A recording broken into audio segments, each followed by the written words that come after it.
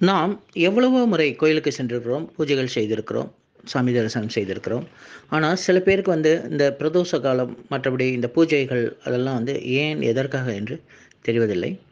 அதாவது பிரதோஷ கால பூஜை என்பது மிக முக்கியமான ஒரு பூஜை. சிவபெருமானுக்குரிய வழிபாடுகள்ல இது மிக சிறப்பு வாய்ந்தது. அதாவது பிரதோஷம் என்றால் என்ன என்றால், ஆன்மாக்களின் முற்பிறவி குற்றங்களை நீக்குவதே ஆகும். அதாவது நம்ம போன ஜென்மத்தில எந்த குற்றங்கள், குறைகள் செய்திருந்தாலும், இந்த பிரதோஷ பூஜை செய்வதன் மூலமாக போன ஜென்மத்தோட குற்றங்களும், குறைகளும் நீங்கிவிடும் என்பது ஒரு ஐதீகம். அதாவது சூரியன் மறையும் நேரத்தில இந்த பிரதோஷ காலம் ஆரம்பிக்கிறது. அதாவது ஒவ்வொரு மாதமும் வளர்பிறை, தேய்பிறையில் திரையோதசி திதி அன்று மாலை 4:30 மணிக்கு மேல் இரவு 7 மணி வரை உள்ள காலம் பிரதோஷ காலம் எனப்படும். இந்த புராண காலத்தில் பார்த்திங்கன்னா, தேவர்களும் அசுரர்களும் அமுதம் வேண்டி பார்க்கடலை கடைய முடிவு செஞ்சாங்க. அந்த பார்க்கடலை கடையும் போது மேருமலையை மத்தாகவும், வாசுகி பாம்பை கயிறாகவும் கொண்டு கடலை கடைஞ்ச போது, வாசுகி பாம்பு பார்த்திங்கன்னா வலி தாங்காத விஷத்தை கக்கிச்சு.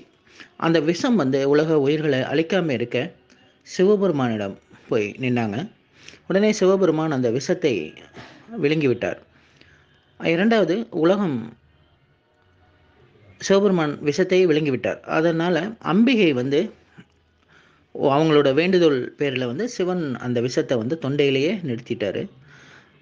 அதை அடுத்து இந்த உலகம் நல்லா இருக்கவும், தேவர்கள் மகிழவும் சிவபெருமான் தருமுகம் ஏந்தி நந்தி தேவரோட 2 கொம்புகளுக்கு இடையே ஒரு நடனம் ஆடினார். அந்த நடனத்தை அவர் ஆடிய காலமே பிரதோஷ காலம் அப்படின்னு சொல்லி கூறுறாங்க. தேவர்களுக்கும் அந்த திருநடன காட்சி தந்த அந்த ஒரு நாள் எப்போன்னு கேட்டிங்கன்னா, கார்த்திகை மாத சனிக்கிழமை. அதனால தான் இந்த சனி பிரதோஷம் சிறப்பு பெற்றது.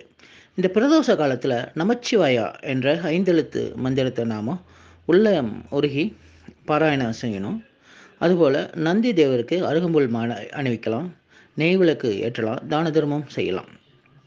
இந்த காலத்தில் இறைவனை நாம் இந்த நந்தி தேவர் கொம்புகளுக்கு இடையே இருந்து தான் கும்பிடணும். அது சிறப்பு. இந்த பிரதோஷ பூஜை வழிபாட்டால் நம்ம முற்பிறவியில் செய்த பாவங்கள் தீரும். அதே மாதிரி கல்வி பெருகும், செல்வம் வளரும், நோய் விலகும், கடன் மலக்கவலைகள் அகலும். பிரதோஷ பூஜை 1000 சிவ பூஜைக்கு சமம் என்று சொல்கிறாங்க. அதனால் நம்ம எல்லாரும் சிவ பூஜை செய்து அந்த பலனை பெறலாம் பிரதோஷ காலங்களில். நன்றி, வணக்கம்.